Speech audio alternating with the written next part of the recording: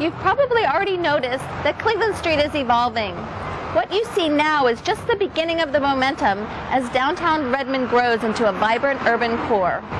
The Cleveland Streetscape project will give commuters more choices, businesses more visibility and parking, and residents more access to downtown. The vision for Cleveland Street takes into consideration its unique proximity to the new downtown park, the future Redmond Central Connector Trail, and historic downtown.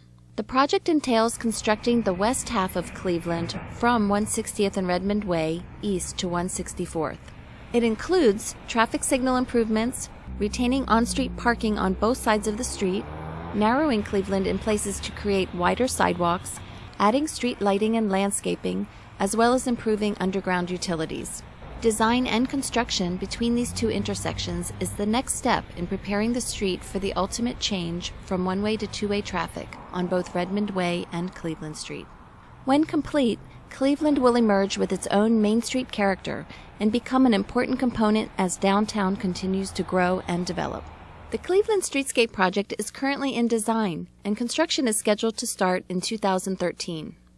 For more information on this project, please contact the project manager listed on the project description page.